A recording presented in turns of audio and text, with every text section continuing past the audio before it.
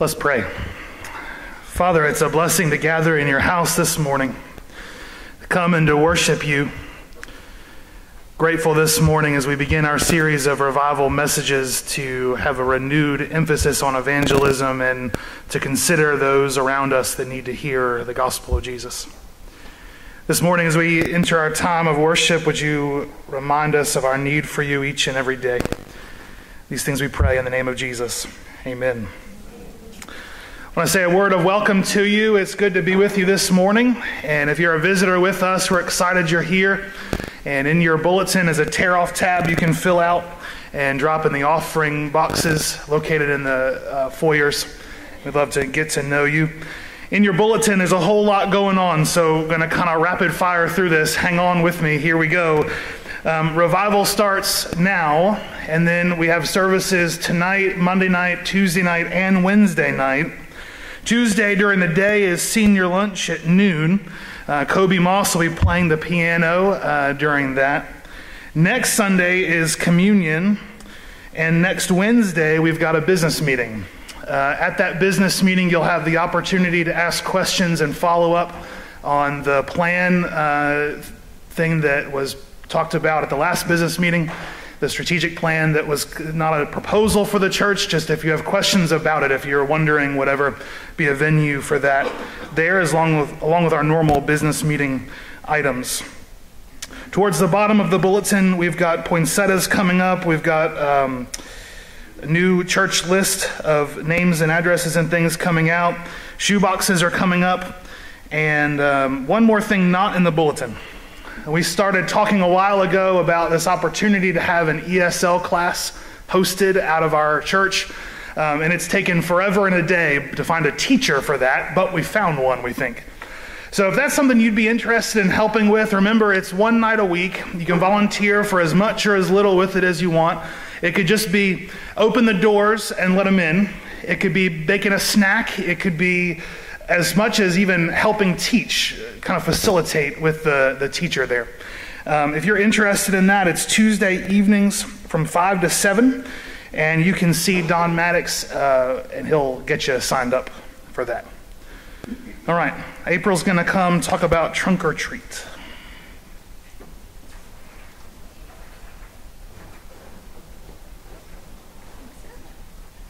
Good morning, everyone. Just a quick reminder, we're finally in October. So last time we were talking about it, we were a little bit early. And Carrie wanted to make sure it was October 28th, not September 28th. So we've got about a little less than 4 weeks left. So I have the sign-up sheet. It's been out in this foyer. I brought it in, so I'm going to put it here at this small table so that you can sign up on your way out if you hadn't had a chance to or forget about it. I know things get busy, so we have, our goal is 20 trunks. We have more room for 20. We have room for more than 20 if we are fortunate enough to have more than that. So I've got 12 signed up now, so we still have at least 8 more we'd like to fill, and we will take as many more as you would like to. There's also tubs outside both foyers for candy donations. If you're able to donate candy, we'll collect that all the way through the month of October. And if you need any help with decorations for your trunk or candy for your trunk other than that, just let us know, and you can make a note on here. So we appreciate your help, and don't forget to sign up. Thanks so much.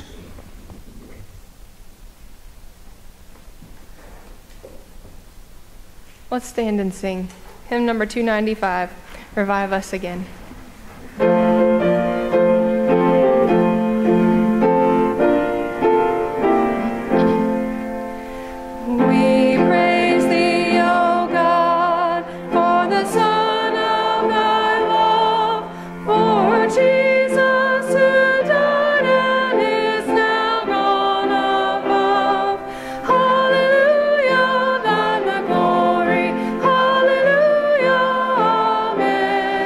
Hallelujah.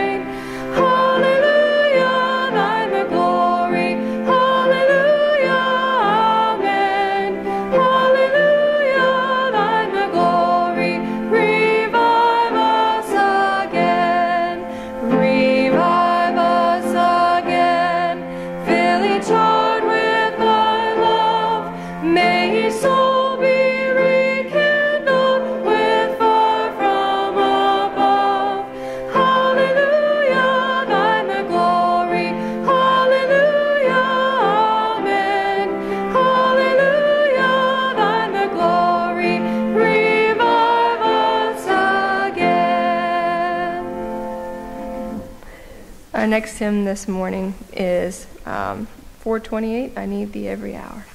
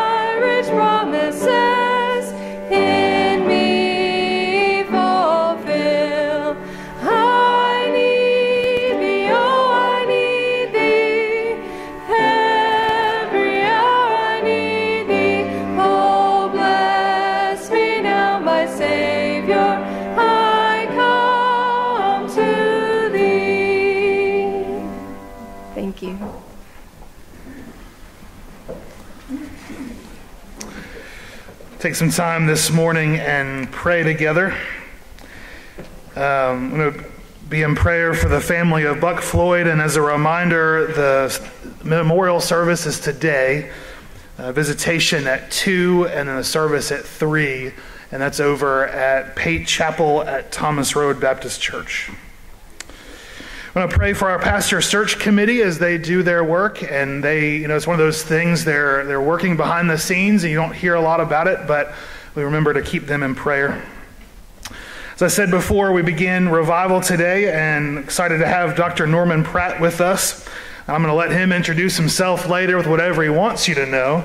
And he says not much, that's okay, but he's going to bring God's word for us this morning. We're going to pray for him as he comes. And lastly, tell you about our missionary for this week, Mo and Susan Wildley, and they're in Indiana, and they're planting Restore Church International, kind of just outside downtown Indianapolis. One of the areas that they work with is finding people that are struggling with addictions and working to meet some physical needs there and use it as an opportunity to share the gospel. And we want to pray for them as they do their work outside Indianapolis. Let's take all these things to the Lord in prayer. Father, it's an honor to be able to come to you in times of grief and times of joy. We know you hear us. We pray for the missionary that we spoke of in Indiana and ask that you give them opportunities to share the gospel there. Pray today for our services in the same vein as we consider the church and how we can live as a salt and light in the world, how we take your gospel into the world. Pray for Dr. Pratt as he comes to speak, that you would fill him with your spirit in a special way, that he would illuminate the scriptures, that we would receive the message for today.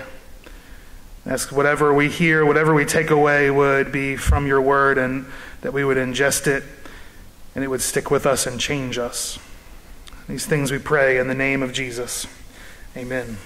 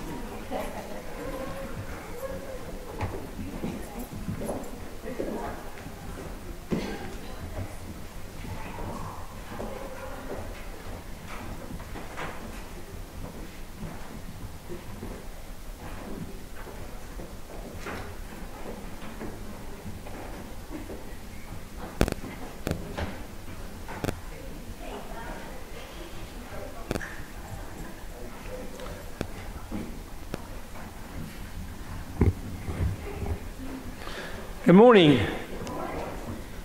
Well, we've got quite a few awake this morning. Usually it's one or two, but today we have 4 or 5.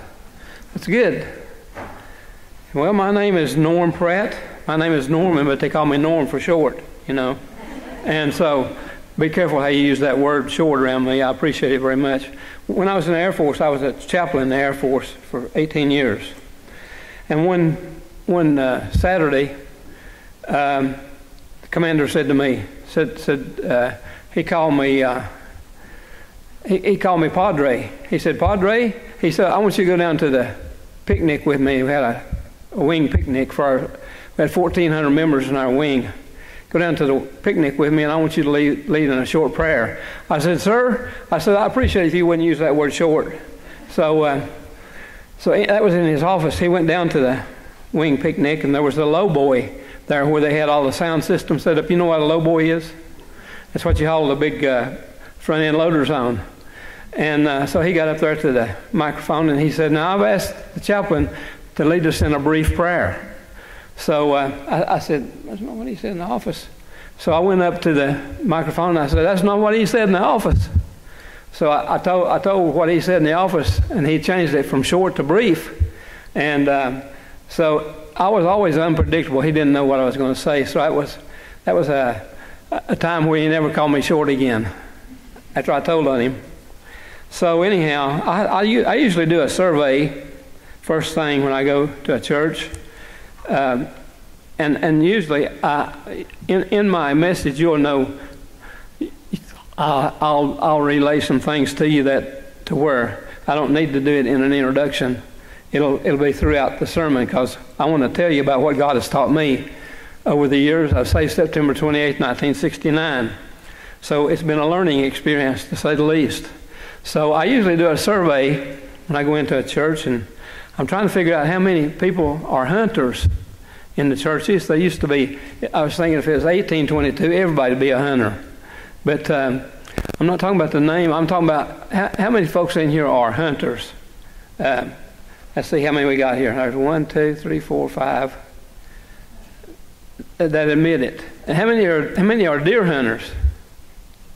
There's one back there. I see that. That's a high hand back there in the sound booth. So we got 1, 2, 3, 4. So I got you. So I have good peripheral vision. You learn to watch everybody whenever you're preaching. I mean, I can see this door over here. I get off on the side road sometimes, so you have to get me back on, tell me where I was, especially when it comes to time. I'll talk about 2 o'clock in the morning, so you remind me when it was. So there's I'm going to tell something about 2 o'clock in the morning. So anyhow, there was a pastor, a Baptist pastor, as a matter of fact, and a lawyer and a doctor. They decided that they were going to go deer hunting. So have you heard this? They went out and made preparations. And the way you make preparations is you go find a deer run. That's where they go, back and forth. They're OCD like me, doing the same thing all the time. You can tell where they've been and where they're going. And their footprints, they leave their footprints in the soft soil, and you can see where they've been. They found the deer run. They put up what's called a blind, a deer blind. And what a deer blind is, that you get behind it, you build something and get behind it. I don't know exactly how you do that, because I'm not a deer hunter. But you build a blind and you get behind it to where you become blind to the deer. And so they built that blind, and they were down behind it, and they were waiting. And around the corner, there was this straightaway. So this big buck came around the corner and headed down the straightaway. And they all had their weapons ready. If you've been in the military, you don't call them guns. It's a weapon. All three had a high-powered rifle. And so they had them trained on that buck, and everybody pulled the trigger at exactly the same second, maybe millisecond. I mean, it was so close you couldn't hear but one report. 3 weapons went off at the same time. One report's all you could hear. Everybody shot at the same time. So the lawyer went running out. He said, "Let me see who hit the deer." He went out and he bent down over the deer, grabbed that big rack and turned him over and back and forth and looked at it. He said, "I can't determine it." He said, "This is one for the doctor." So the doctor, he went running out, and he bent down over the He went down over the deer and turned it over this way and looked on this side and looked on that side of his head. And he said, only one person could have killed this deer. He said, it had to be the Baptist pastor. He said, it went in one ear and came right out the other. So, now notice I'm an evangelist. I'm not a pastor. So what I'm going to say this morning is very important. I said that to say this. I do have a point.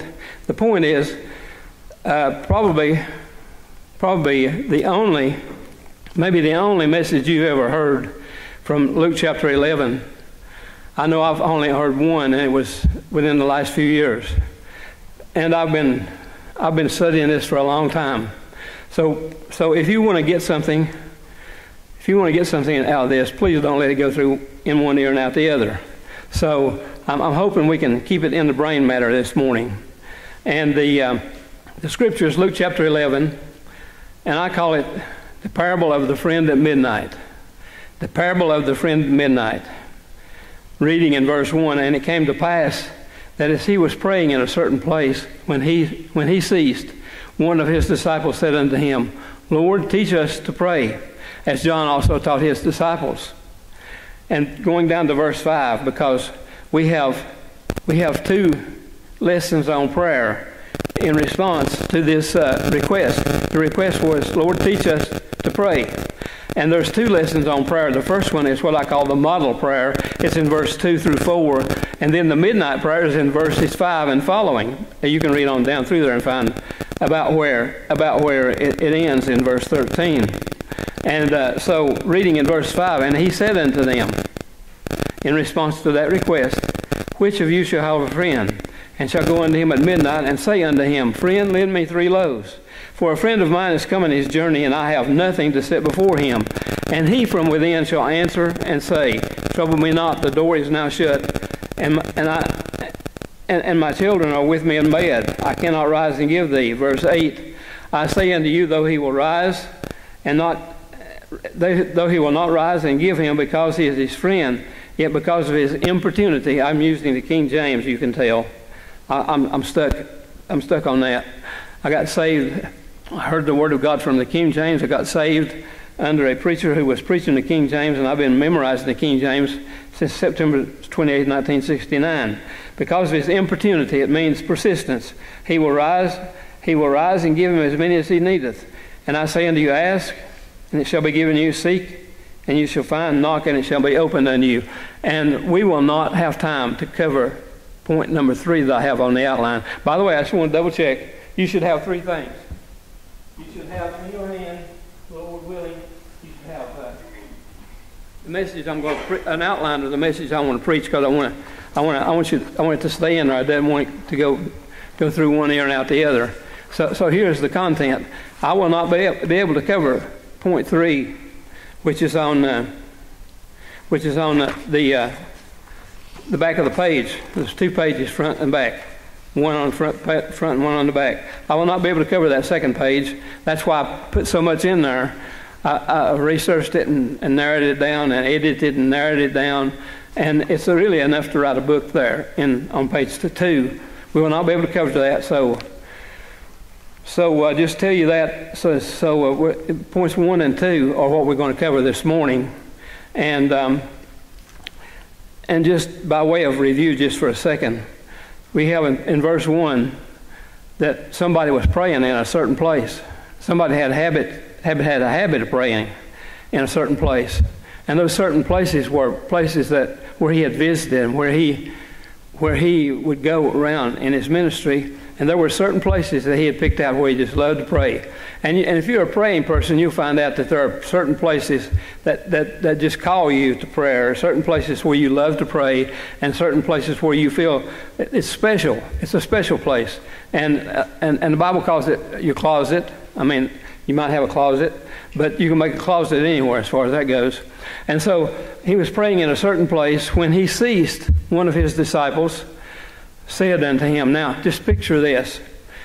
The disciples were following the Lord in his ministry as he went throughout the countryside, and he performed the miracles, and he raised the dead, and he broke the bread, and he walked on water, and he spoke to to the waves and the wind, and they ceased. And he did all of these miraculous miracles. And so, as the disciples were in the camp that night, after they had ministered all day and they were tired, about a certain time in the morning, maybe 2 o'clock in the morning, somebody went slipping out of the camp and hit a pebble, probably on purpose, if I was guessing. Probably hit a pebble with their foot and woke the disciples up. And they said, "There he goes again." And so they went following him out. They said, "What's he doing out there?" So they went out following him, and as they went out, they heard him out there, and he was in deep prayer. And they got behind the bush as if you could hide from God. They got behind the bush, and they were there while he prayed. And when he finished, when he ceased, that they went running to him and they said, "Lord, teach us to pray as John also taught his disciples." Now, they didn't say, "Lord, teach us to perform miracles." They didn't say, "Lord, teach us to raise the dead." They didn't say, "Lord, teach us to walk on the water." They did not say the great things that they had seen, the miracles that they had seen. They didn't want to participate in that. What impressed them was his prayer life. They had never seen in their lives communion with the Father such as Jesus had. They had never seen anything like that. And it so impressed them, they said, "Lord, teach us to pray as John also taught his disciples," that is, personally. So in direct response to that, the Lord gives 2 lessons on prayer. The first one is the model prayer. The second one is the midnight prayer. And the midnight prayer begins with, let me just give you a proposition on this first. My proposition is that God wants to encourage us to pray. God wants to encourage us to pray. I'm here this morning as an encourager. I come this morning as an encourager, encouraging us to pray. Now, we can encourage to pray if we personalize and we pursue these encouragements, because the Lord gives encouragements to pray. Now the reason he gives encouragements is they said, "Lord, teach us to pray." Now, they did not say, "Teach us how to pray." We know how to pray. They didn't say, "Teach us how to pray," but we don't pray. So this is encouragements to pray. Whenever you misunderstand what's happening, you won't pray. If you think God is against you, you won't pray. There's a lot of reasons you won't pray. But we don't pray. And so he gives us these encouragements. Encouragement number 1 on your outline is he encourages us through 3 crisis circumstances that are really just preparations. They prepare us to pray. There are things happening in your life, and as I divided it down into 3 sections. I always go backwards, and the preparation number 3 is the provisional crisis. When the times in your life come when you say, "I have nothing," and you identify with this midnight prayer, "I have nothing." There was a friend come to him at midnight, and he said, "I have nothing. My cupboard is empty." In our world today, that's a common thing. A lot of cupboards empty today, and a lot of people are in dire circumstances whenever it comes to provisional crisis. And so that's a circumstance that prepares us for prayer. It tells us that we are not in control, but God is in control, and I can seek him for my provisions. And then the second is the people in crisis. There are people all around us who are in crisis, and I call that our prayer DNA circle.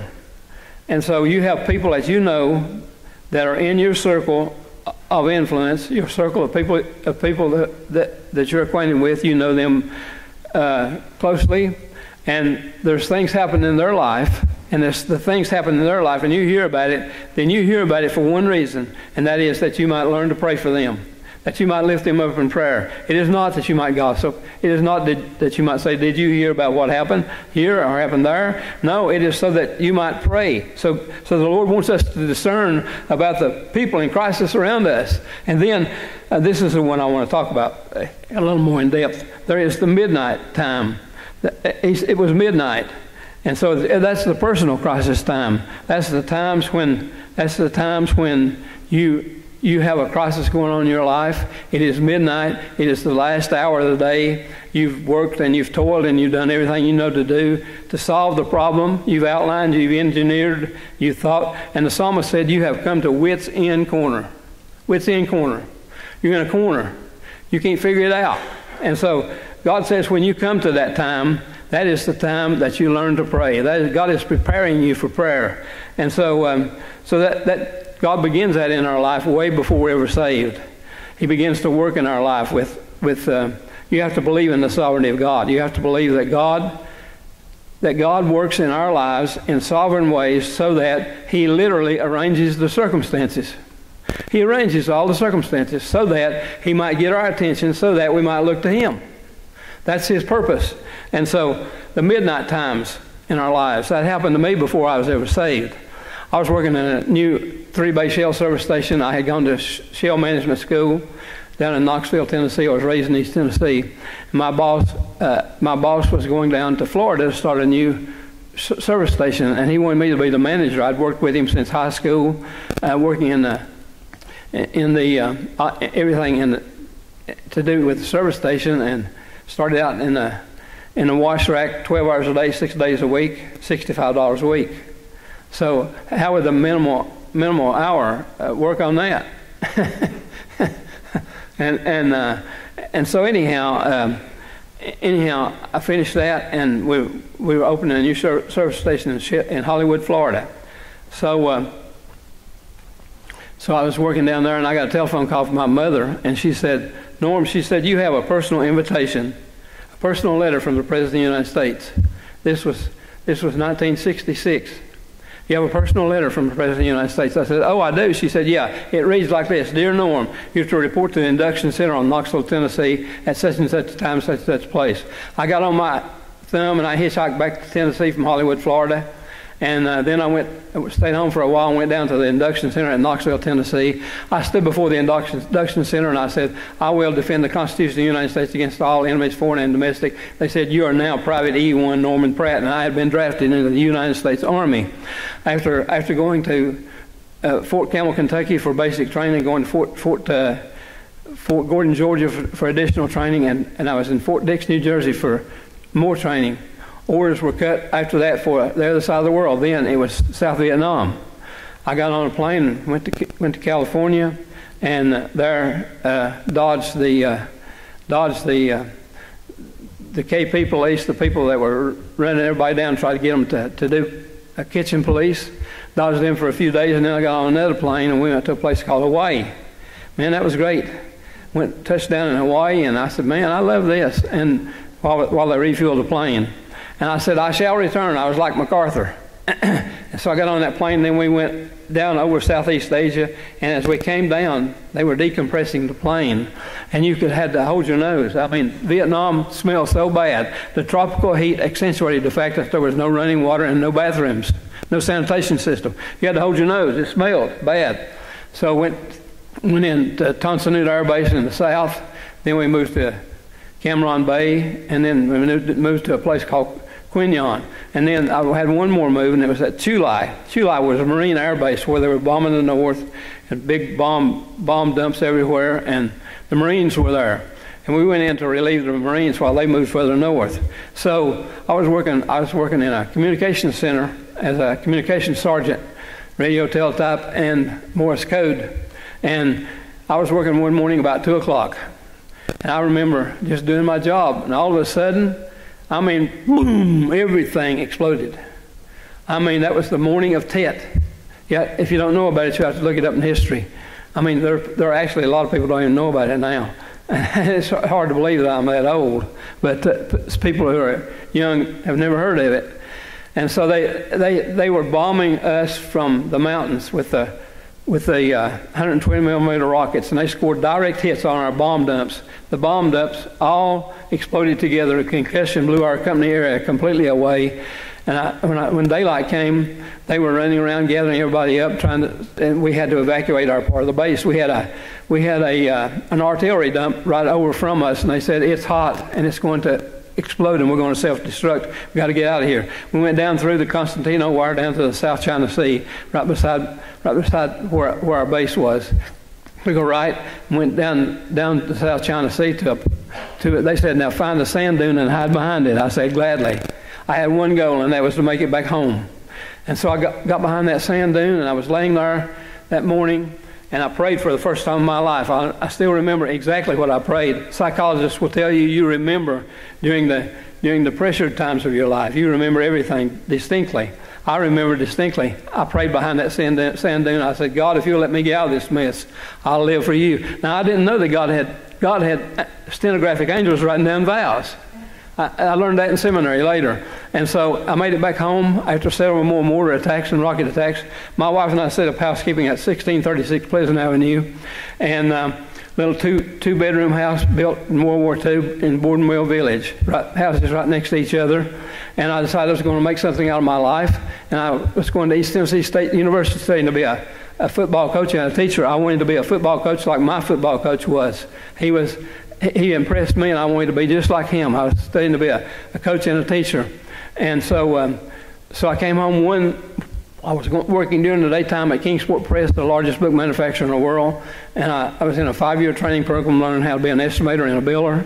And so I came home one night after night schools, drove my 51 Chevrolet truck down the alley and ran into the garage behind my house. Then I walked in the back door of my house, the kitchen. And when I walked in the back door of my house, my wife was sitting on the couch in the living room, just a little living room there I was talking to her about the other day, that all that green furniture with maple wood all over it. And so she was sitting there with a big smile on her face, and that certainly was different. I mean, my wife and I were married very young, and we had a lot of problems. I mean, she had knocked me down, and I'd just dragged myself out. And so she was sitting there with this big smile on her face, and I said, well, what's going on? I mean, I knew something was wrong. You can tell by the atmosphere, differences in the atmosphere, right? And that big smile on her face. She said, well, the neighbors heard her knock down drag-outs, and she said, they sent their preacher over, and she said, I got saved tonight. And she said words that she'll always regret. She said, and I want you to get saved too. She's regretted that ever since. Just kidding, of course. Some people take me serious on that. But she said, I want you to get saved too. I said, that's okay for you, but not for me. And I went back and out the back door. And she said, well, the preacher's going to come and see you. I said, that's okay, because I'd gone to Lees McRae Junior College in North Carolina to play football. And it was a Presbyterian school, and you had to take Bible. And I made an A in the Bible. I mean, it was great. I loved the Bible. And I was unsaved, but I loved it. Made an A in it. Everything else I failed. I mean, I didn't even go to class. So I went one semester. So Saturday came. I worked half a day at the Kingsport Press. We were covered up and had to work my regular shift plus half a day Saturday. Came home, and I was sitting there in the living room watching a September football game on a black and white TV. I know it's hard for some people, the young people, to relate to a black and white TV, but I was watching that ball game, and there was this knock at the front door. And I went to the front door, opened the front door, and I was looking out there, and I looked up like this, and there was this great big tall guy, totally white hair, a lot of hair, and it looked like he had a chaw tobacco in his jaw. I mean, East Tennessee, that's what everybody chews. And so I found out later, his daughter told me that he put a whole pack of chewing gum in his mouth at one time. He was a chewing gum freak. So he said, I guess you know who I am. I said, yes, sir. And it was L.C. Collins, Pastor L.C. Collins from Springdale Baptist Church in Kingsport, Tennessee.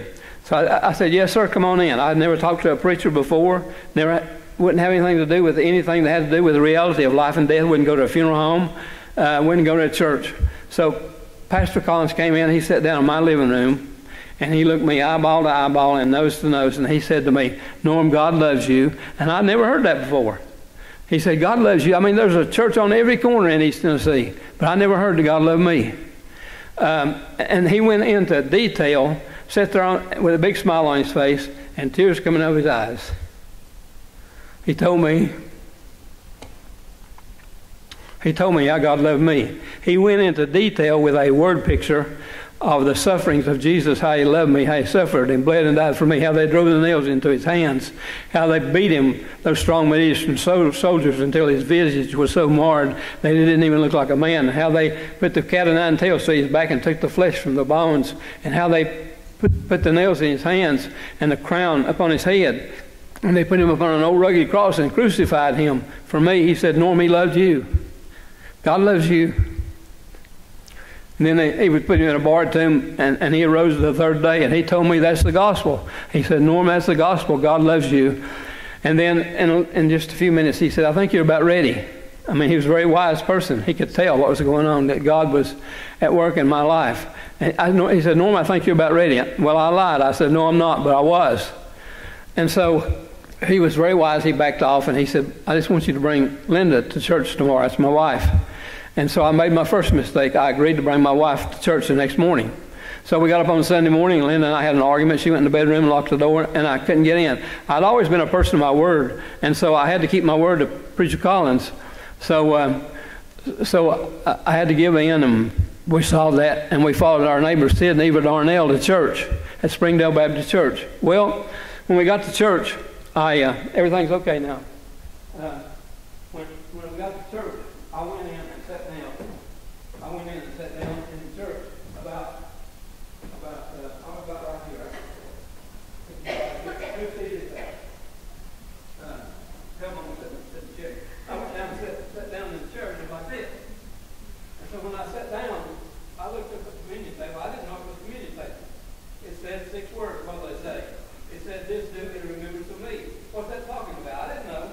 When I read those words, I looked up. I just, in my mind's eye, all I could see was Jesus on the cross, suffering and bleeding and dying for me. And he looked me square in the eye and told me he loved me. That was more than I could take. I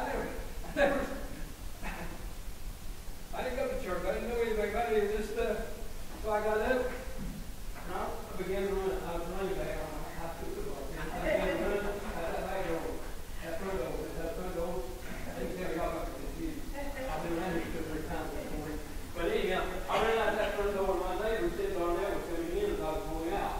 Now, he was a Sunday school director. I found out later. And he was coming in to start Sunday school. He said, and he knew what was happening. He said, Norm, can I help you? And I said, no, you're the one who started this. You're the one who called the preacher over the house.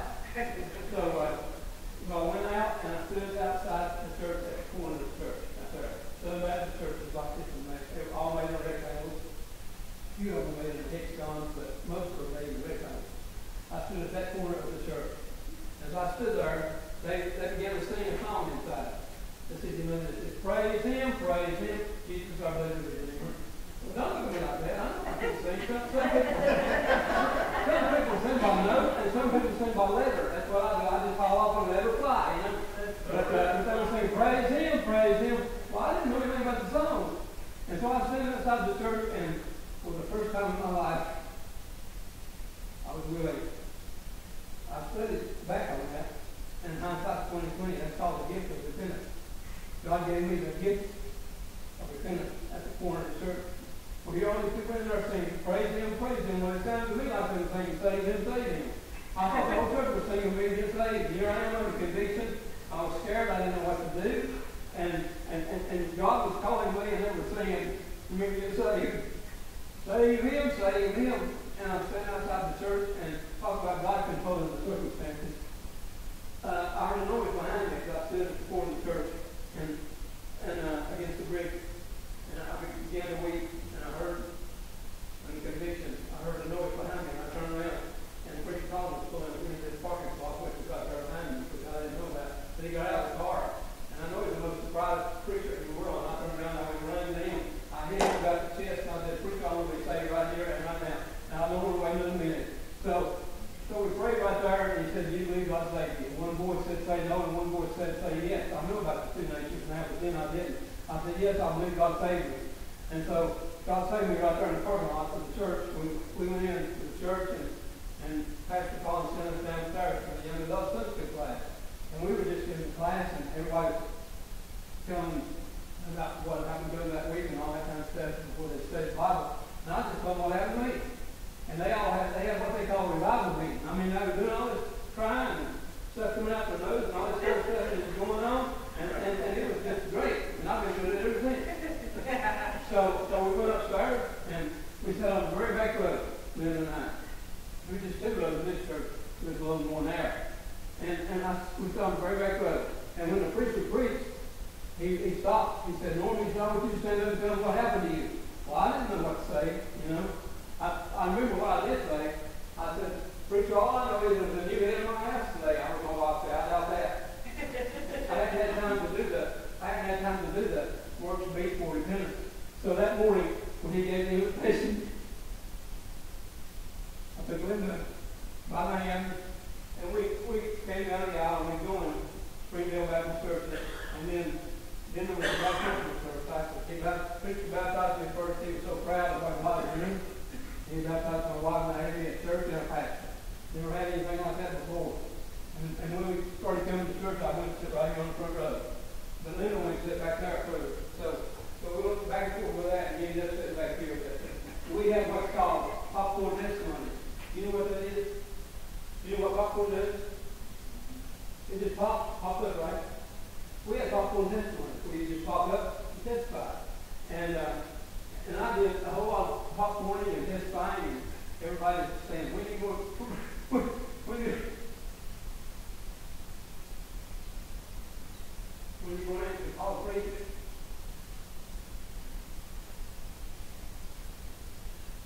Went along until he got bad. I couldn't stand it. Told my wife, and she had a hard time with it, so I had to learn to pray. And so I was studying like the Beck House and John R. Rice and some of these guys who were prayer warriors.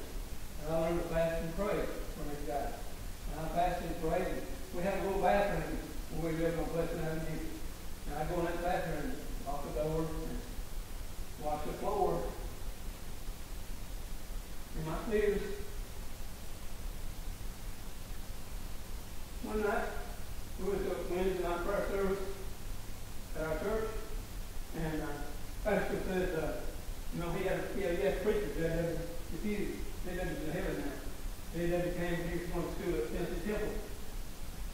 First thing he said, I want you to clean all the front rows out. This was a Wednesday night, and the church was absolutely packed. I don't know where everybody went that was on the front row, but the front row was nobody there. He said, God's going to fill the front rows tonight. Sure enough, I continued to preach. The aisles were full coming down. And I looked up, my wife was sitting. I think she must have been sitting in different location. I looked up and I sat with my wife. And she told me, she said, God spoke to me, and she said, I'll do the best I can. So we headed out on our journey in the ministry. And so I started preaching. I preached my first sermon at Springdale Baptist Church. And the church was full because there was a place called Long Island next to the church, down the Host River. And Long Island was famous for moonshine. I knew everybody on the island. And it's just like Newport, Tennessee, it's famous for moonshine. Everybody knows it in Tennessee. And so during the first day I was saved, I went down to Long Island, and I saw every door down there, talking about what God did for me. And I got called to preach, and they all came over to listen to me preach. The second sermon I preached, I went to a place called Green Village Baptist Church. And when I went up here to preach, I looked up there, right there. There was a prayer list. And I read this name and that name, and right down the list there, I read my name. The whole time I was praying in Vietnam, behind that sand dune, this church was praying for me. And so that's covered on the last page, on the second page of your outline, how prayer works in a cycle.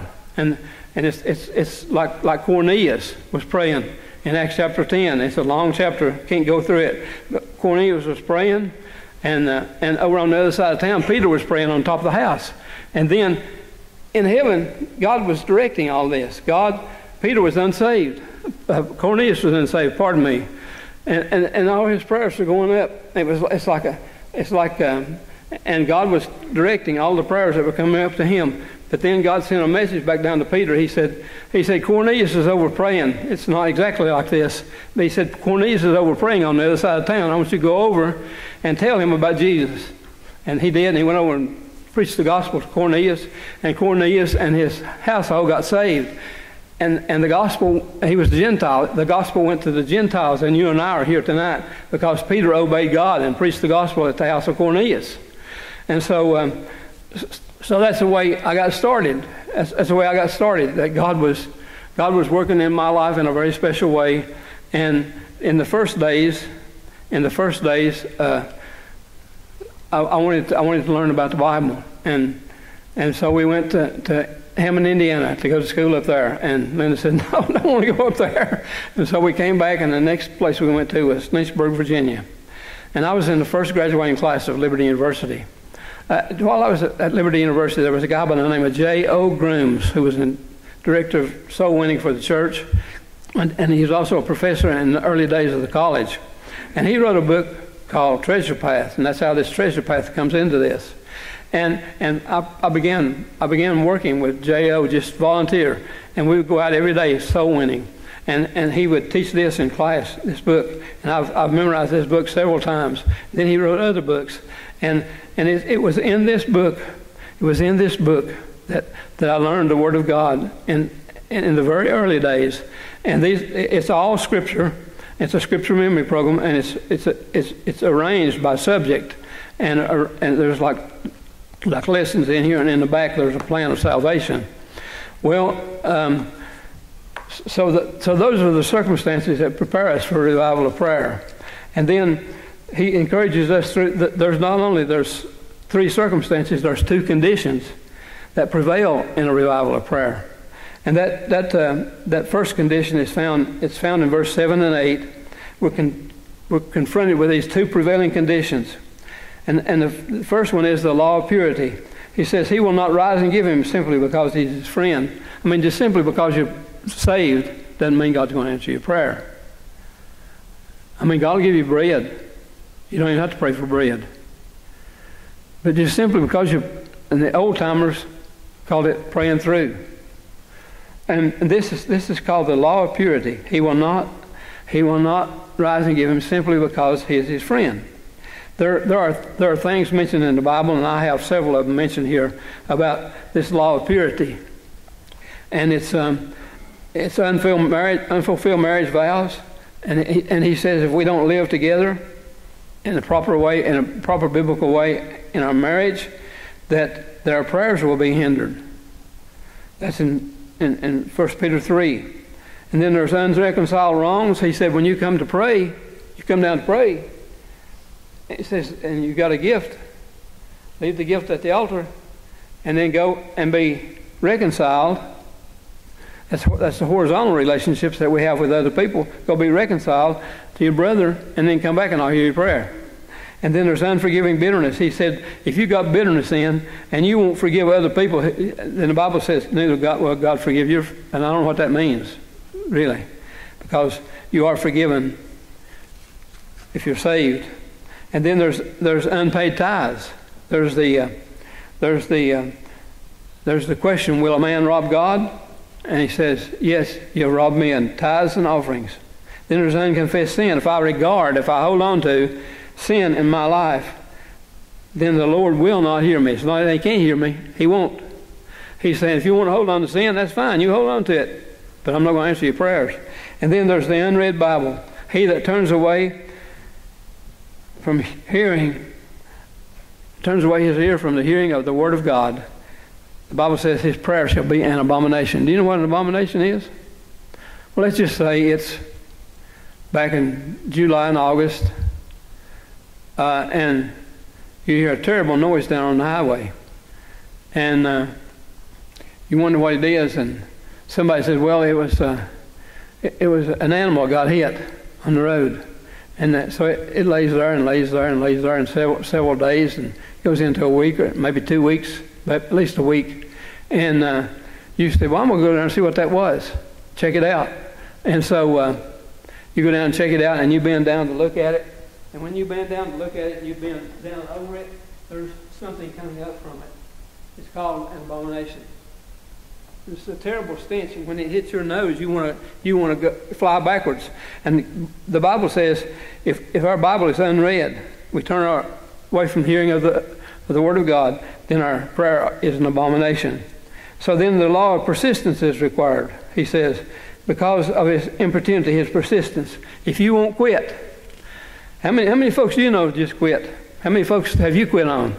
When you first got saved, you had what's known as the first love. You loved the Lord, and you loved those in your family who who didn't know the Lord. And the first thing you did was you created this list in your mind or on paper or somewhere, and you began to pray for them, and you began to witness. And maybe you didn't witness, maybe you just prayed. Some people don't witness, although the Bible says, "You shall be witnesses unto me."